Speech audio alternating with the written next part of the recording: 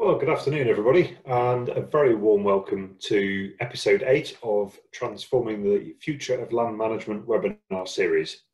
My name is Matthew Morris. I'm a land steward with the Duchy of Cornwall, and I'm delighted to be your host today, along with Tim Hopkin, who is the founder of the Land app. We've got two great speakers lined up today, with Lucy from Leaf, linking environment and farming, and also Russ from the Pasture Fed Livestock Association. The theme today follows on from last week and focuses on sustainable land management. All this talk of sustainability has got Tim and I thinking about the future and purpose of the webinar series. We hope you found the session so far informative, aspiring, and perhaps even challenging. You're one of over 2,000 people that are registered for this series, with interests that span the land management sector, from the policy to the practical. This is an incredibly diverse and skillful group of a scale that we've not seen before, and we sense that now is the time to start putting this amazing group to work. I've been put to work by one of our speakers, Rob Hindle, who recommended that I read this book, Rebel Ideas by Matthew Said. It's fascinating stuff. In it, the author warns of the danger of homophily in business, a group of like-minded individuals, birds of a feather if you will, making decisions and forming ideas together. The risk is that you have blind spots based on shared knowledge or experience, or as he puts it rather more directly, you have a group of intelligent people being collectively stupid. You get a far better outcome if you have cognitive diversity, a collective brain, a group of people with different ideas, different backgrounds and different perspectives, coming together to solve problems. So our thought is this: what about taking you, the audience, a group of people interested in learning more about natural capital and land management, and firstly turning this into a network and then a collective brain for the sector. A brain which can test, shape and improve existing and emerging thinking and can generate, share and promote new ideas. After all, 2,000 heads are surely better than one. More on that a little bit later. First, the usual bit of housekeeping. Your camera and microphone will remain off throughout the session today. Please use the Q&A button, which you'll see at the bottom of the screen. If you use that to ask questions to our speakers, you can also vote up questions as we go along, which just helps me pick the right questions to ask. And you'll also see a chat button. Please use this to talk to either Tim or I with any technical queries on the webinar. And once again, we're going to be using Slido. And as we've discovered, the easiest way to use Slido is to have your camera on your phone ready. And that's just the simplest way of accessing that particular program. That is enough from me, Tim. It's over to you to do a bit more intro and to guide us through any technical bits. Thank you. Brilliant, Matthew. Well, thank you very much for the introduction. And as Matthew said, my name is Tim Hopkin and I'm the founder of the Land app, which is an easy-to-use mapping platform for rural land management and helping you get prepared for ELMS, if nothing else. So it's free and easy to use, so please do head along to our website to see more about what we offer. So as Matt said, yesterday we have two wonderful speakers. We have Russ Carrington from Pasture Fed Livestock Association, who will be presenting on opportunities for farmers making the most of grazing, and also Lucy Bates from Linking Environment and Farming, who will be presenting on integrated resilience.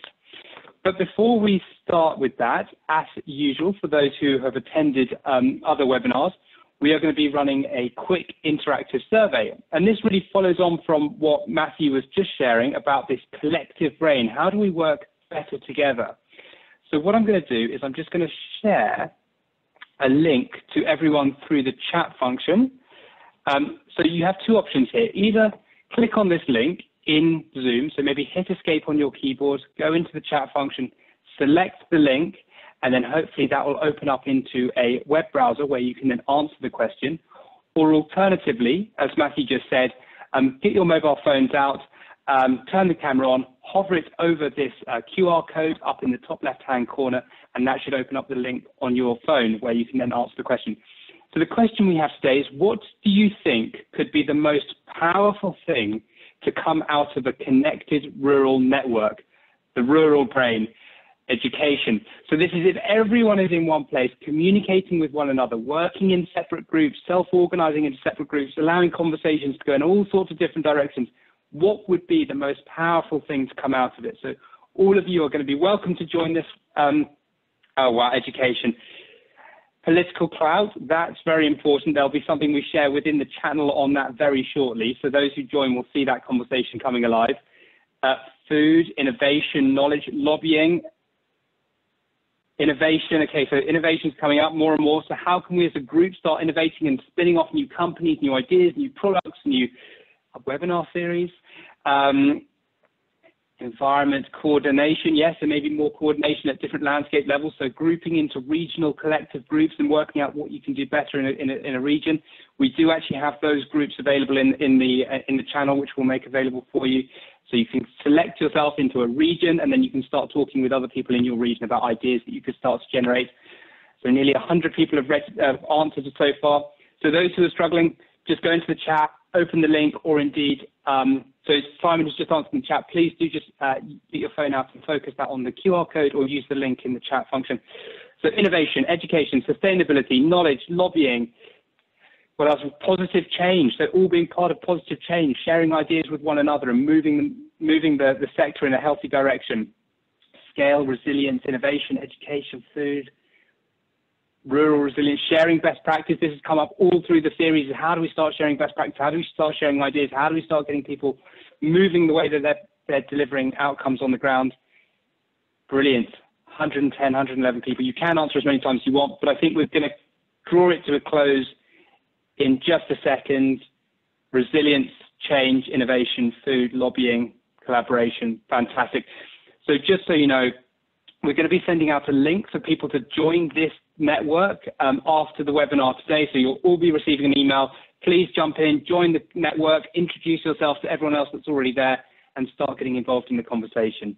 So brilliant. We're going to stop that there. Fantastic. Thank you very much. And I'm going to stop now sharing my screen. And Russ, I'm going to hand it over to you. And Russ is going to be presenting on opportunities for farmers making the most out of grazing. So Russ, over to you. Thank you very much, Tim, and thank you, Matthew, for the opportunity to present today. Really fantastic webinar series, and I've tuned into a few of them already. Just wanted to say hello to everybody on camera to start with, so you know a face that's speaking, but I will share my screen now, which hopefully you can all see. So I've been involved with the Pasture-Fed Livestock Association since its inception in 2011, but I have been recently stepping back from day-to-day involvement and doing a little bit of freelance consultancy as well. But I'm going to take you through today what the organisation is, work, and touch on some of the relevant topics as well, such as diets and the environment as well. So hope it's of interest. So hopefully, there we are. So as an organisation, we really work to balance these three important things, and what works well on farm as farm practice for sustainable land management, together with the market for sustainably produced foods, and also the science and evidence that supports that as well. And really trying to find that common middle ground for all those three. And as an association, we are very much member-led. We're in fact a community interest company operating for the membership. And the core purpose has been really promoting pasture-fed livestock production and championing and advocating that. And we've grown as a community of farmers now to over 600 members, stretching right across the UK and also Ireland. And our central facet really and core is knowledge sharing, and we have a lot of that going on an online forum where our members are sharing knowledge and experience between one another, and it's become extremely powerful for helping farmers to adapt new practices on their farm. So we do supplement things in a normal year, obviously not this year, with study tours and farm visits where we get an opportunity to go and look around each other's farms and learn other. In fact, even though this year we haven't been able to do that, we've been running some interactive webinars. We've been doing live farm tours.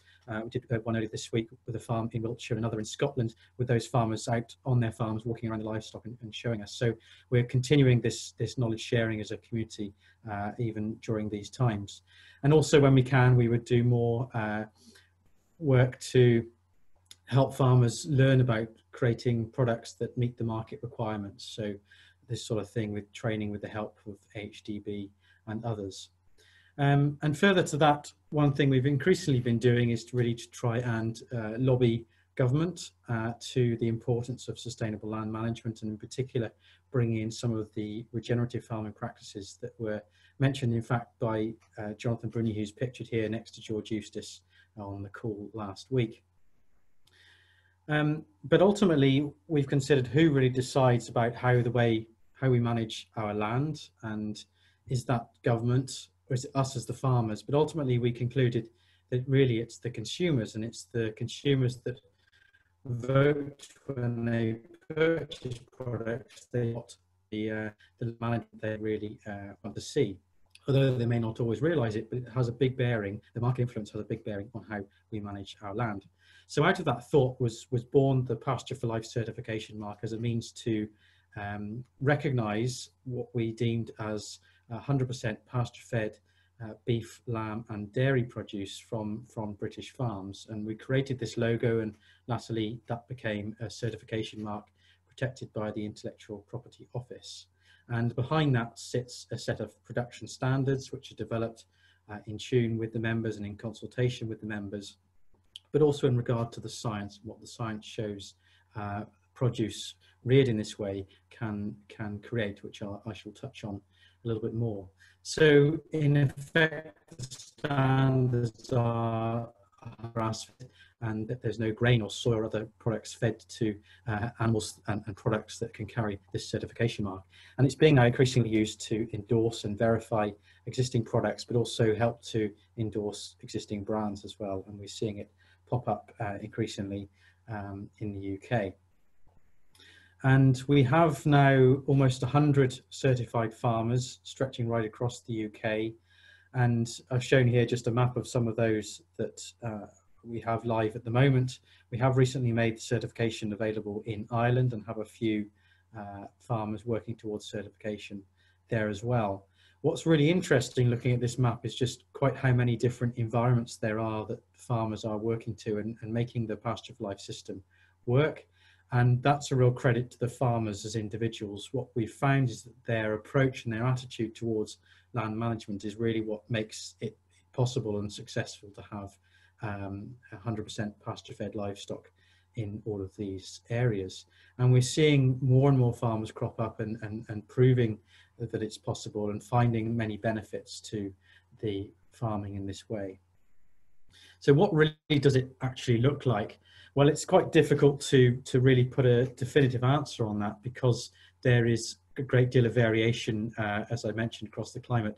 But generally there tends to be more rotation, there's better management of grazing, and those animals tend to be moving around more. And that's not least important for the animals, but more important really is the rest periods that the land gets when it's not being grazed, and allowing grass plants and other species in the pasture to really grow and thrive and put down rooting and flowering and providing a multitude of benefits.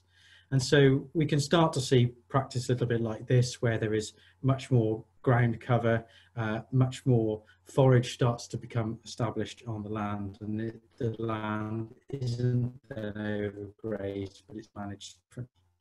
Why we talk about pasture-fed rather than grass-fed is because we find that this image portrays really what grass is, but this portrays what pasture is. And for us, pasture has so much more diversity, and that is in fact very important for the balanced diet of animals, but equally good for the environment. And so it's really commonplace for us to see images such as this, where there might be at least 25 different species within the pastures that are providing a biodiverse diet for the animals and equally for the environment. But furthermore, this provides a great deal of benefit below ground, because all those different species above ground are providing lots of activity below ground that really helps to excite and host a very active soil ecology. So our farmers are really trying to work and monitor what's happening in their soil, because it's such a fundamental part of making this system work successfully. And so using things like the Soil Mentor app can help to monitor what's going on. And it's not always easy to measure particular parameters such as soil carbon, but there's lots of other proxy measures that can be used to monitor soil health. This can be a really good indicator to what's going on in terms of soil carbon. And in fact, there's a direct correlation between plant diversity and increased soil carbon in our pasture land soils.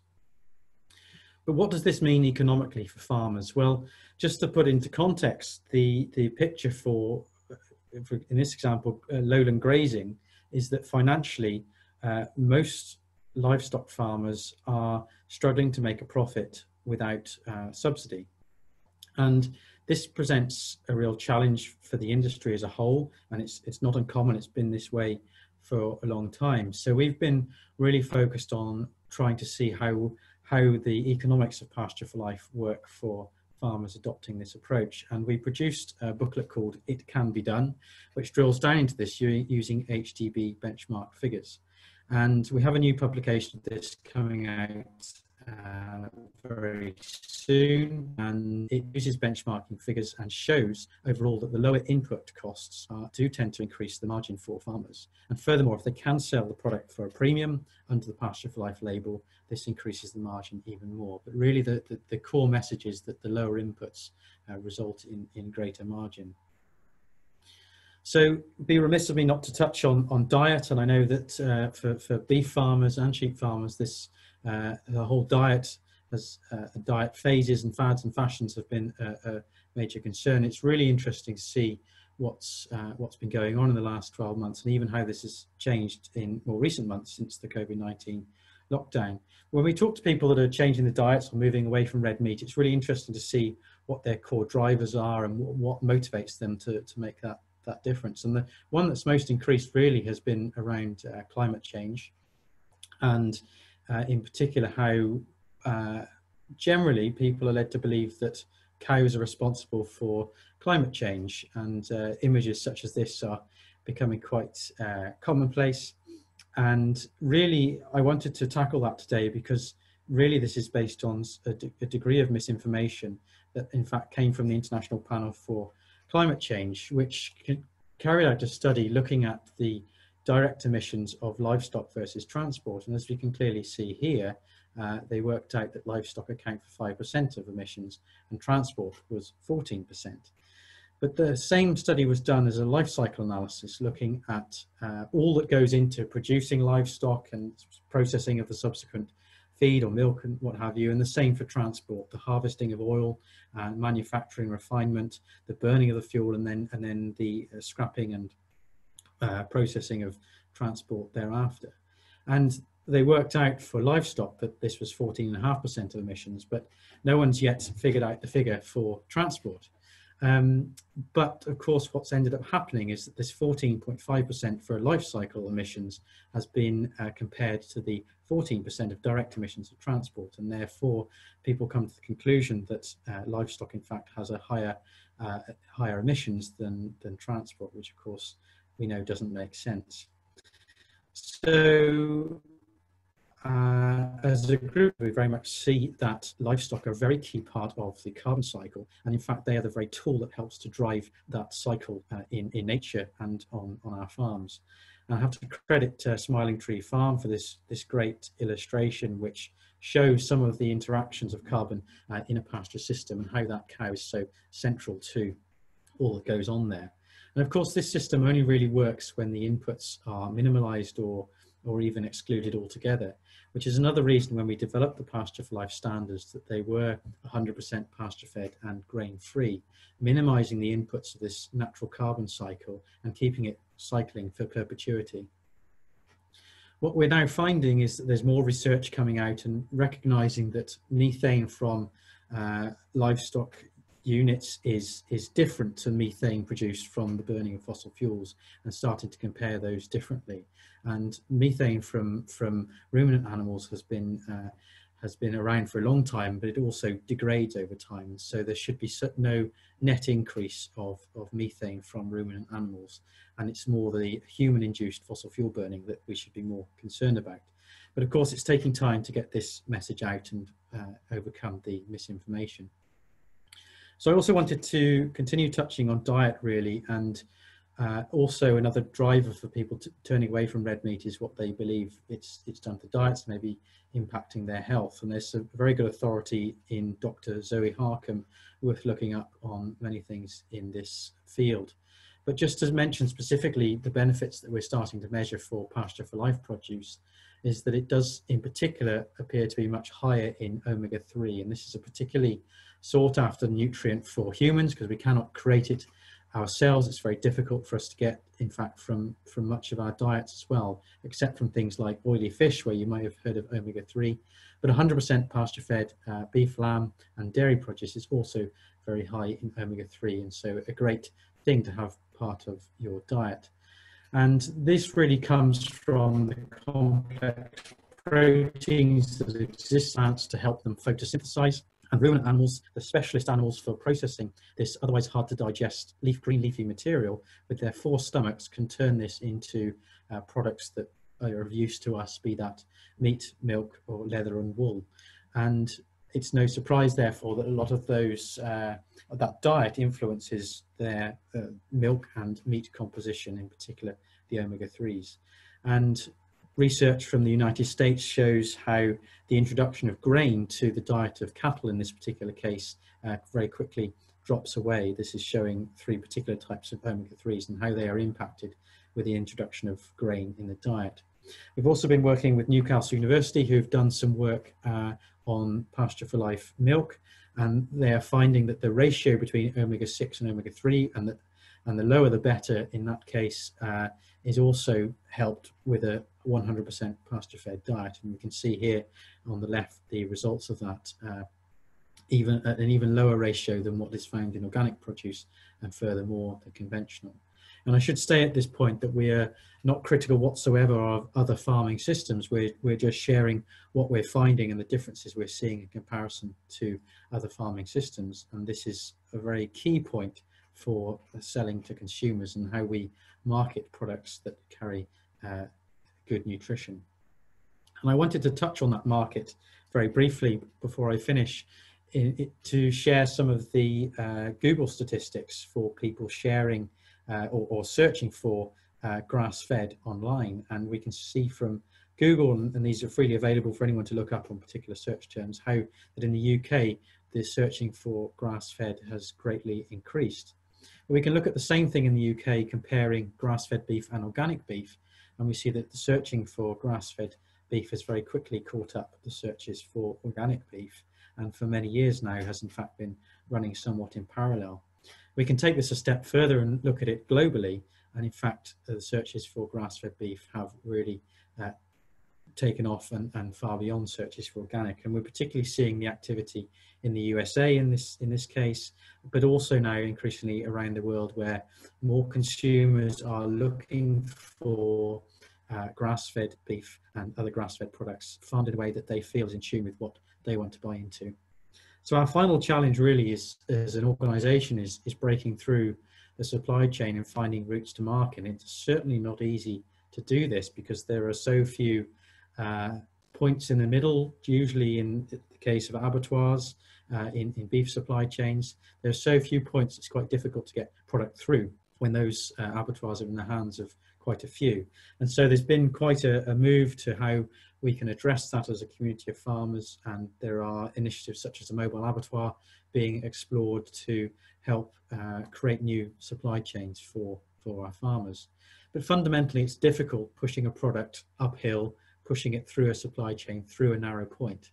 So as an organisation, we're restructuring and changing our focus now to the right-hand side, to the final customer, the consumer, and trying to generate more of a pull. If we get the customer pulling the product into the market, the supply chain infrastructure will respond and allow those products to flow through. So you might have seen we've done a short video promoting Pasture for Life as a group of farmers to really captivate the consumer, get them looking for the product, looking where to buy it, and in turn that helping to drive a change in the way farmers manage the land and the move towards more sustainable land management in the way that we see it regarding beef, lamb and dairy production. So that's in a very quick nutshell what we're all about. Please do visit the website and look up any more information you wish, or drop me a line if you'd like to ask any questions. And do follow us on social media, where we'll be sharing some more of our webinars in due course. So that's all from me. Thank you very much, Tim. Wonderful. Thank you very much, Russ. A really informative talk about the real benefits of what it is to have pasture-fed livestock. Thank you so much for that. Next, we have Lucy from Leaf, who is going to be presenting on integrated resilience. Lucy, over to you. Hi, Tim. Hello. I'll just start again with a bit of FaceTime and say hello, and then I'll share my screen in a moment for slides. It's really lovely to be here. Thank you so much to Tim and Matthew for hosting this whole series. I've really learnt a lot and hugely appreciated the insights into land management approaches and practice across the really wide range of sectors that they've been showcasing to us here. What it's brought to my mind is both the diversity and the commonality of the context that we're all working in. Let me now share my screen with you.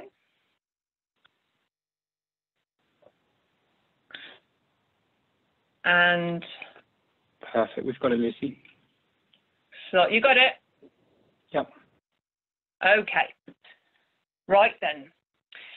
Shall I turn off my video so it doesn't use up too much life force? Okay. So today I'm going to be presenting to you on LEAF, which is Linking Environment and Farming, for those of you who might not have come across this particular acronym before. Our approach specifically to environmental farmland management and the experience that we are bringing to the ELMS design process. Given that we are about a whole farm approach that integrates all elements of an agroecosystem, I really hope this also finds resonance with the foresters, woodsmen, conservationists, ecologists, food processors, community workers and educationalists among you. So my role at LEAF is as ELMS project coordinator, giving me the great privilege of looking forwards into and hopefully helping to shape the future of UK land management, while also building on 29 years of experience in the delivery of environmental land management and associated public goods by LEAF farmers. Although I know that some of you are old friends and colleagues of LEAF, some of you might never have heard of us. Others of you might have encountered or worked with us in one area without realising what else we do. So I'm going to briefly explain here what we do, how we do it, and what we see it as bringing to the future of UK land management. I've titled this talk Integrating Resilience, as this invaluable attribute is what I see LEAF's work bringing to the systems it works within. Our remit is, and always has been, to deliver more sustainable food and farming by working with farmers, the food industry, scientists and consumers to inspire and enable farming that is prosperous, enriches the environment and engages local communities. The clue's in the name. By linking a diverse and functioning environment to agricultural productivity, we highlight and enhance the interdependence of each, making for a system that is more than the sum of its parts. We do this through three main pillars of work: facilitating knowledge exchange and generation, public engagement and education, and developing market opportunities for sustainably farmed crops. The overriding principle that is promoted, supported and advanced by LEAF in every area of our work is Integrated Farm Management, or IFM, encompassing 9 interrelated areas of farm management: soil health and fertility, crop health and protection, animal husbandry, water management, energy efficiency, pollution control and byproduct management, organisation and planning, landscape and nature conservation, and community engagement. Tenets of this systems thinking include that it is site-specific, no one size fits all, that it entails continuous improvement and is an ongoing process, even the best can get better, and that it is a whole farm approach, a framework and a way of thinking that promotes best practice across all areas and enterprises of a farm.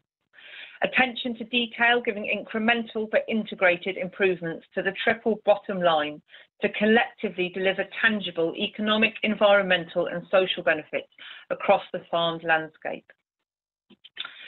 Looking at these areas in more detail is firstly, knowledge generation and exchange takes place through our network of 39 as of this morning, and very soon to be 40, demonstration farms, which showcase IFM in action across sectors.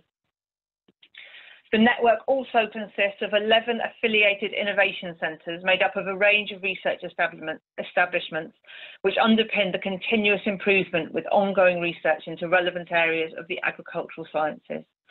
I think this is a pretty cool list personally. We have partnered in joint research projects in areas including crop diversification, sustainable intensification, integrated pest management, food waste reduction, and of course the ELMS Tests and Trials programme. The public engagement that LEAF might be most familiar to you through is the annual LEAF Open Farm Sunday event, which we've managed since its inception in 2006. Over 1,600 farmers across the UK have opened their gates and welcomed over 2.5 million people onto farms for one summer Sunday each year, facilitating great advances in public understanding of the nitty-gritty of food production. The fact that farm visits are off the cards this June hasn't put us off. The 7th of June will instead see an online schedule of live interviews and articles from farms across the UK, covering every aspect of the industry, and with the physical event itself currently postponed until the 20th of September. LEAF Education acts as a catalyst and facilitator for the connection of working farmers directly with classrooms, instigating the understanding and communication critical to future relations between producers and consumers on every level. A team of regional education consultants delivers accredited training for farmers and teachers in the provision of high-quality educational farm visits through the CVAS qualification. Through partnerships that provide a wealth of online resources such as Countryside Classroom and Farmer Time, which uses FaceTime as a platform for direct communication between farm and school, teachers are supported to confidently deliver a positive agricultural agenda against the required curriculum milestones. Check out Farming Fortnights, running from Monday the 1st to the 12th of June, so that's starting next week, on social media in partnership with Brockwell College in Kent. This was developed as a response to teenager-focused research in 2018. The different hashtags themed daily, from Mowing Monday, Woolly Wednesday, Feathered Friday, but really focusing on careers and opportunities across the spectrum of the farming sectors. Thirdly, and crucially for the thriving and productive sector that we all seek, developing market opportunities. We manage the LEAF Mark Assurance Scheme, a robust standard represented by a logo that hopefully you may well recognise, certifying produce that's been grown by farmers who are committed to environmental improvements. It's accredited by ISEAL and independently inspected. LEAF Mark producers are audited annually against a set of control points that are regularly reviewed to reflect best practice in each and every area of IFM.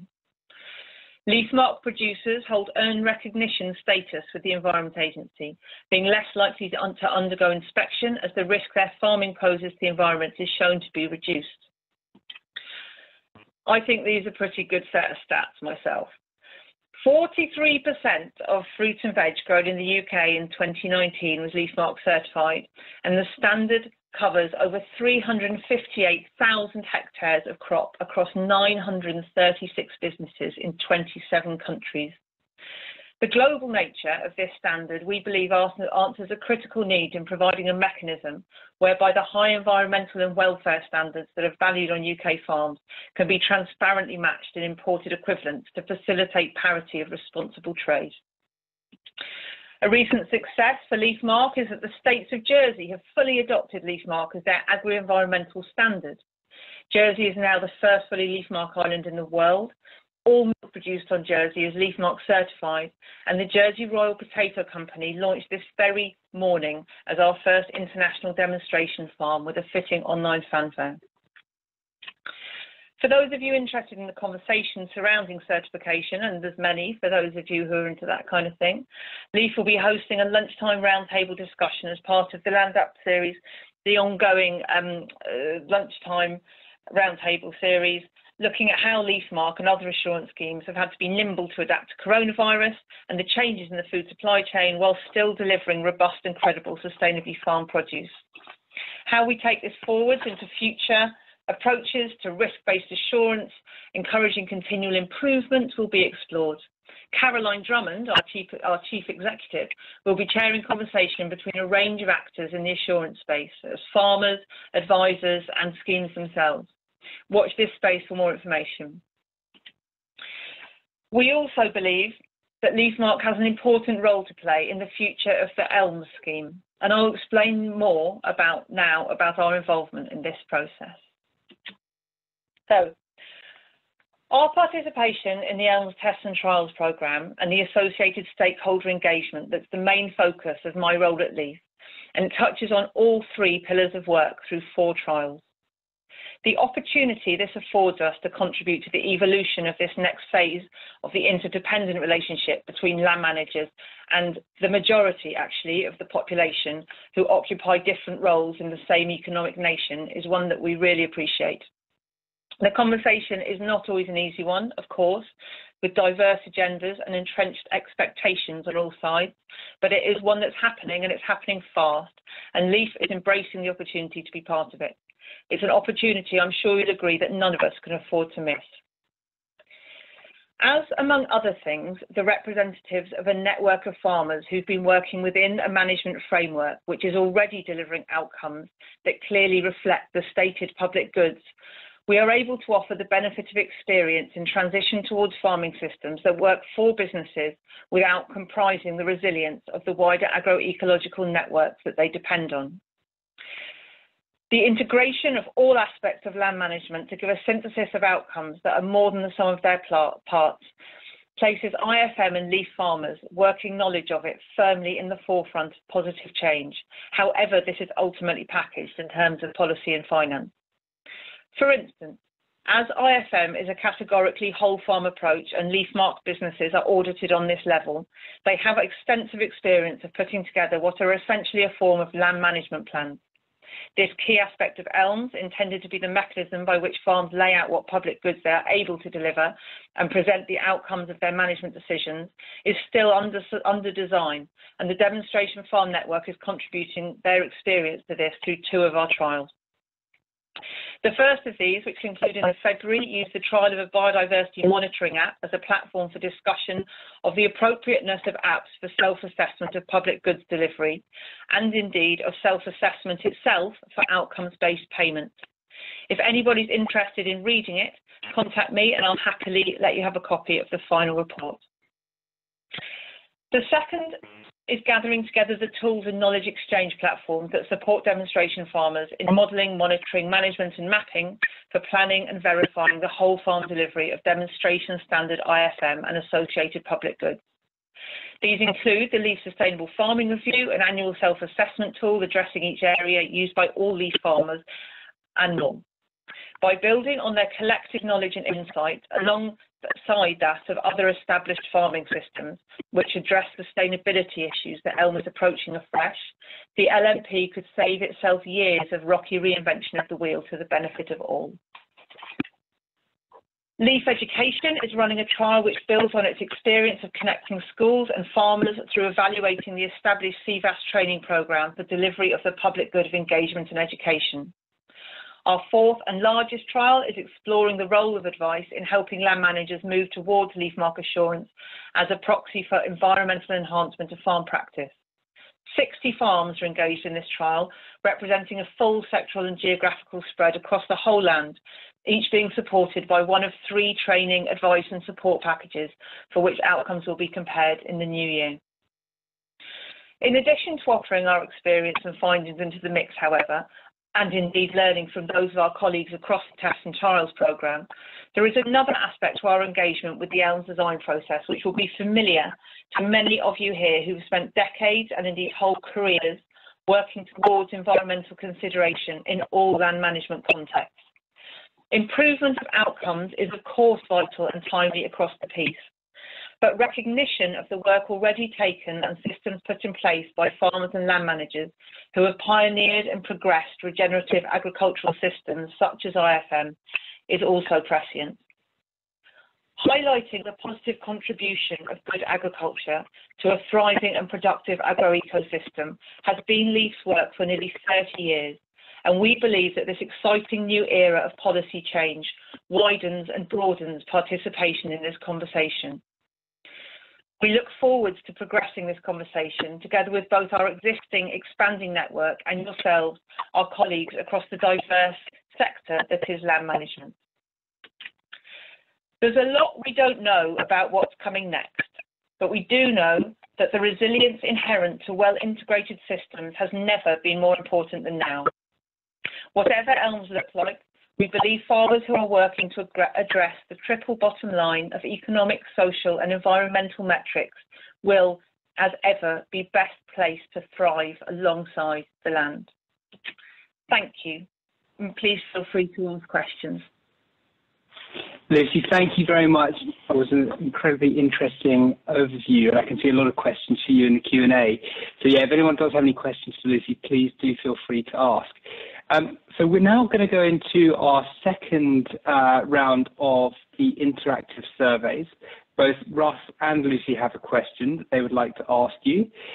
So I'm just going to do, firstly, I'm going to send out Russ's. So I'm going to share the link on the chat function firstly to everybody. There we are. And jump into present mode. So if anyone, as an alternative to using the link, please do get your phone out and just hover the camera over the QR code up in the top left. So Russ's question is, how does the consumer connect with the values of sustainable land management? We know it's the consumer's education again. We know that the change in the system is going to be driven or drawn by the consumers who are paying money in the shops. So how does the consumer connect with the value of sustainable land management? Labelling, so that maybe comes up to Adele's point in the first webinar that we did. Social media, so much more of a social media campaign about the quality of, or the importance of the quality of sustainable land management. Labelling, making sure that there's transparency in the supply chain, again, hugely important. Maybe we can put our rural brain on that topic in the forum. Social media, education, labelling, media storytelling. So if anyone's got any ideas about storytelling, again, that'd be fascinating to bring up in the rural brain forum, because we want to work out, do we do, you know, a mini sort of animated series? Do we do infographics? How do we present this information? Price, also hugely important, that's coming up as well. More stories, visiting farms. I'm sure visiting farms and storytelling comes together, and social media and labelling.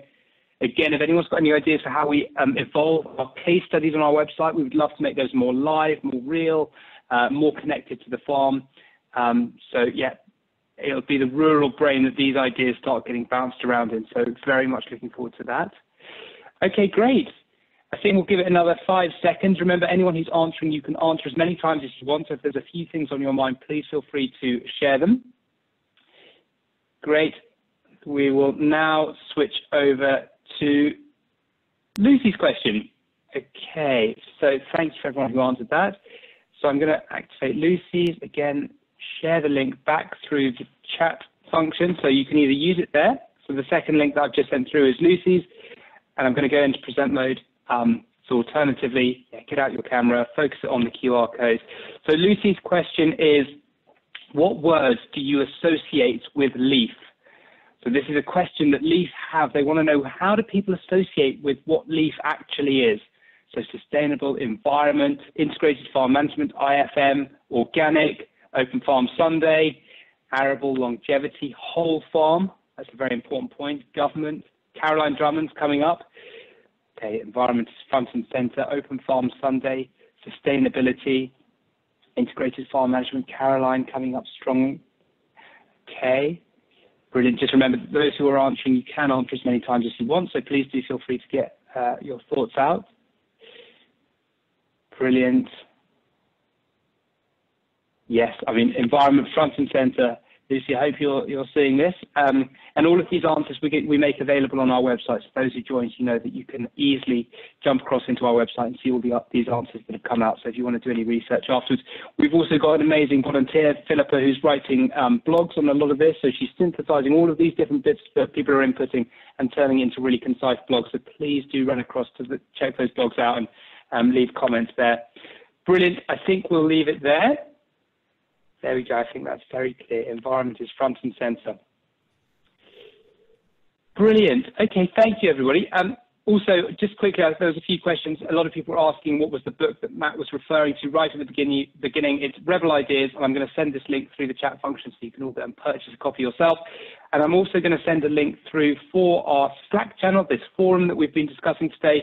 So if you want, you're welcome to sign up now. Otherwise, we're sending an email out later this afternoon that will give you all the information about it and another opportunity to sign up. So I'm going to stop sharing, and Matthew, we'll hand it back over to you. Thanks, Tim. Sorry, just having a few technical issues. Let's try and start my video. There we go. Good. Great. Well, lots of questions have flown in for both speakers. So, Russ, if I can start with you. I've got a couple of joint questions as well, but let's start with Russ. Pasture for Life produce, is there a premium for it, and how does this compare with, for example, organic produce? Yeah, so a really good question, something I get asked a lot, and it's quite difficult to put a finger on that. It's not like we have a national premium that exists for everybody, and that premium is quite hard earned in some cases, and it really depends on the success of that supply chain, and it can come in different forms. But by and large, yes, there is a premium for the product, but that will depend on the relationship that is developed between the farmer and the butcher in that particular supply chain. In comparison to organic, for example, it can in some times be close to organic. And if a product is both organically certified and Pasture for Life certified, that tends to be seen as a real gold standard. And so there tends to be a small premium over and above organic with that as well. Brilliant. And in terms of the outlets then, I mean, it sounds like, you know, there's a mixture of sort of outlets that you're working with. I mean, have you got any sort of pointers for people that might like to go and buy it today? Where might they like to look? Sure. Yeah. So we've got a where to buy page on the Pasture for Life website that people can head over to. I will say though that in the past 3 months during lockdown, that page has been extremely busy, and some of our farmers with farm shops or direct outlets or the supply chains have been noticing a 4 or 5-fold increase in sales during the last few months. So it's been actually a really positive time for our farmers that have been able to experience and actually engage a market that have otherwise not been shopping with them. So we hope that trend continues. Yeah. And you talked about the sort of confusion and sort of mixed messaging that's going on, particularly around emissions from agriculture and the different metrics that are being used. How does the industry counter this mixed messaging? How does it counter the sort of very slick and well orchestrated sort of anti-livestock lobby that exists? What's the solution to Apocalypse Cow? Yeah, it's really a really difficult one, and I think we actually really need to work together as a whole industry to tackle this one and tackle the misinformation.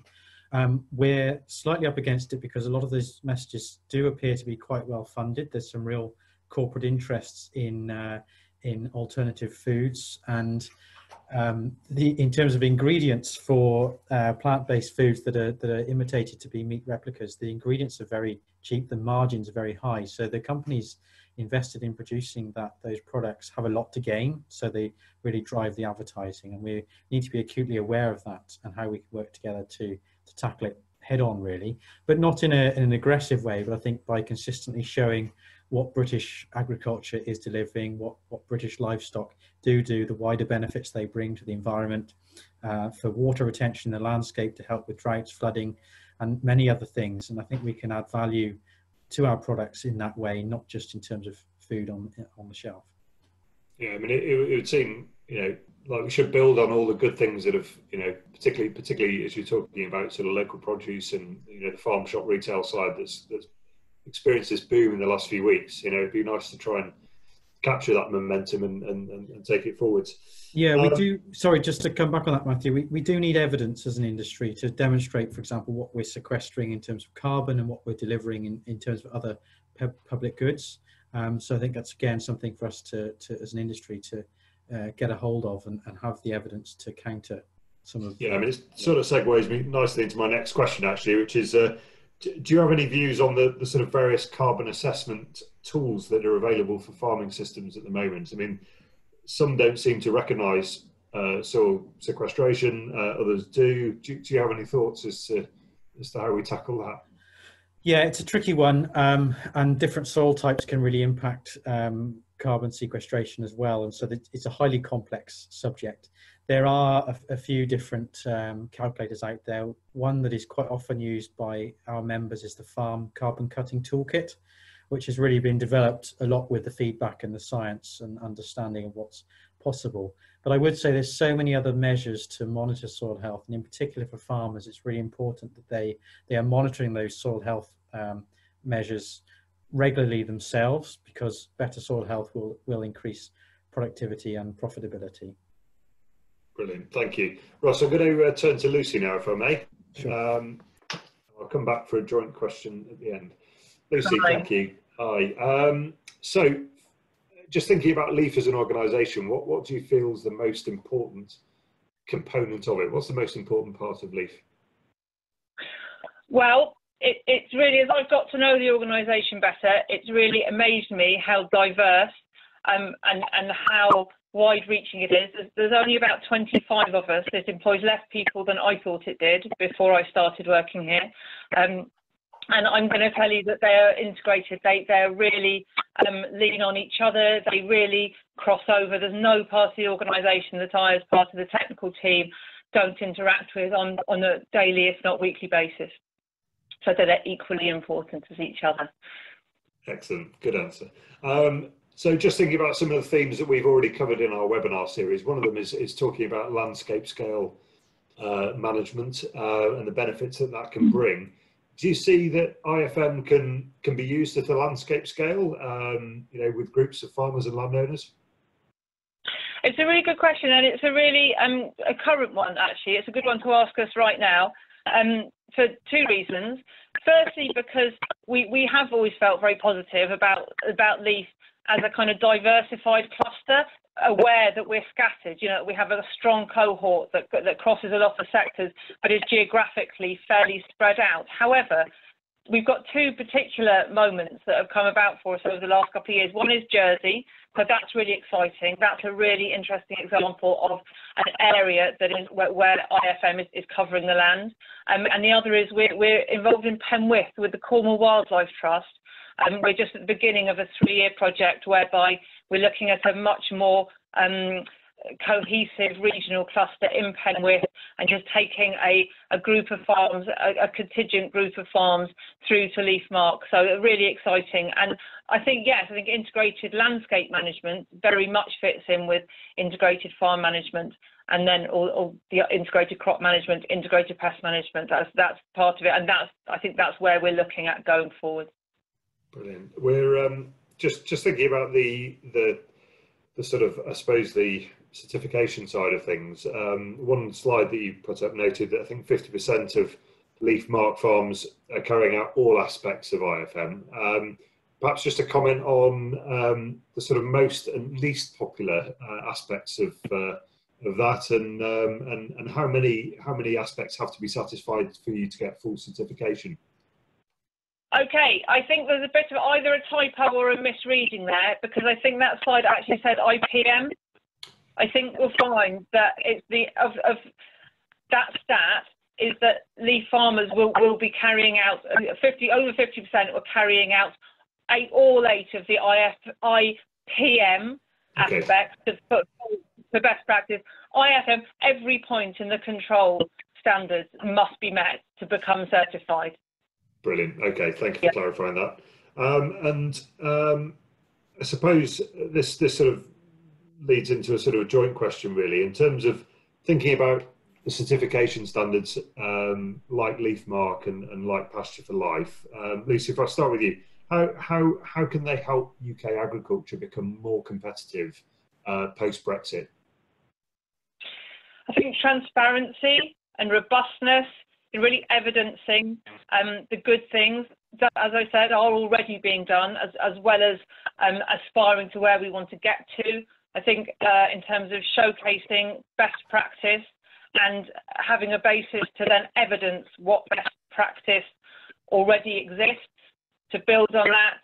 I think that that can only be a good thing. I think as terms of international competition, if that's the tone of the question, then I think as soon as you're removed from a landscape, it's very hard to appreciate what best practice is there. And if there's a standard that can be trusted, a robust and trustworthy standard that can assure you, then I think as a concerned consumer, you're in a good place to investigate and then take that forwards in your purchasing habits. Russ, your thoughts on sort of post-Brexit and how Pasture for Life can help? Sure. Well, a really fundamental part of what we advocate, and similar with regenerative agriculture as a whole, is that it builds resilience, and that builds resilience in our system for trade changes in trade trends and price impact, but also climatically as well. And we're seeing that as perhaps an even bigger challenge than post-Brexit, is how we adapt to the climate. And the last 9 months have been a perfect example of that. And we've had a very busy chat on our members forum this morning about how we're suddenly adapting to a drought situation. And we're finding that a biodiverse pastures and a resilient approach actually is what can help us weather those storms. And that's something we fundamentally encourage.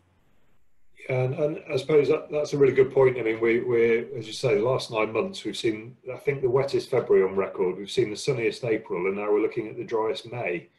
I suppose, I mean, Russ, your thoughts are that, that's giving, you're building resilience into those systems through the work you're doing. Lucy, would you say the same? Are your farmers as resilient?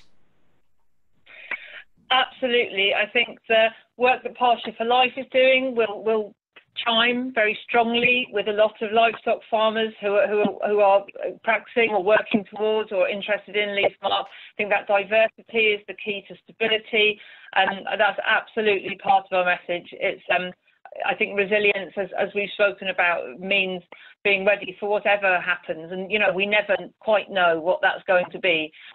But I think both what Russ has spoken about in terms of livestock and grass and cropping, and what we're looking at in a sort of even more cross-sectoral way, absolutely, the pursuit of resilience underpins both those ethos, I would say. Yeah. Just thinking about the barriers to sustainable land management, what barriers do you feel are out there for people getting involved and for farmers changing their farming practices? Why aren't more people signing up? So if I go to Lucy first and then Russ. I think, well, we had a quick survey about this as part of our Elms trial. We asked everyone who'd joined up with the interest of moving from red tractor towards leaf mark, and we asked as a question, what are your biggest fears about this? What stops you? What are the barriers to taking this step? And time is the largest. Time always, change can take time. And cost, whether that be through time or whether it be through resources. And I think the overcoming that barrier is that long-term view. It's really kind of the understanding that although there's an element of time, that's time saved. That's time saved, not time cost over, even a relatively short time frame. And Ross, your thoughts on the barriers? Yeah, it's a really good question, and our own view is that it's really about knowledge and confidence, and farmers that decide they want to change, it can really take time to find all the right tools that they have. But I'm involved in a quite a large European project that's actually looking at this, wearing my own hat, and I happen to have by hand this, I don't know if you can see on camera, but there's a sort of farmer morale curve that shows how it's quite normal to sort of go in ups and downs as new knowledge develops and new confidence builds. And so as a community of farmers, we really encourage knowledge sharing so that people can feel empowered to make changes. And that seems to be very successful, and to the extent that a European project's looking at more of this in more detail. And that message of seeing is believing, which I think we've talked about a number of times in these webinars, it's actually having the ability for people to see what it looks like and go and touch it and understand it in greater detail, I think is the way that you can change mindsets. It's so important. So final point, just a very quick speaker poll, if I can call it that. Is it time to bring all of our environmentally friendly or nature friendly labels under a single banner that the consumer can get behind, understand and purchase in large numbers? Russ, let's go for you first. Okay, I think it's a really good question, and I think the Sustainable Food Trust are doing some great work to really explore how a common matrix could work across a number of all food labels. My only other thought on that, in my experience, is that there, as well as there are many different types of farming systems, there are many different types of consumers, and they buy for different reasons, they have different values, and so different labels actually appeal to them in different ways. And in some ways, there is a need for a multitude of labels to appeal to the variety of consumers that we have. And that's a really healthy thing. It's really good that we have diversity in consumers and in farming. Brilliant. And Lucy? I agree with Russ. I think there's a range of priorities, there's a range of agendas, and I think conversation between assurance schemes is very important, and a level of parity even. But I think positively, different schemes and different labels will focus on different areas of land husbandry, and I think that's a good thing as well. But I look forward to continuing to work together with the full spectrum of assurance. It's very much something that we do at Leaf and will continue to do going forward. Brilliant. Thank you both. Well, thank you both for your time today. Thank you to everybody that's joined us today for today's webinar. We will have a recording of the session up on our website. We've also got, we'll have detailed answers from our panelists today in due course. They'll have an opportunity to answer all of the questions that have been asked. We've also got our roundtable discussions, which you can find more details of the schedule of those. Next week's seminar is on focusing on membership bodies in the land management sector and their thoughts. And we look forward to seeing as many of you as possible next week. Continue to share this to your wider networks. We're growing that 2,000 person brain, which is great. Thank you again to Lucy and to Russ. And it's a goodbye from Tim and from me, and we will hopefully see you all next week. Thank you.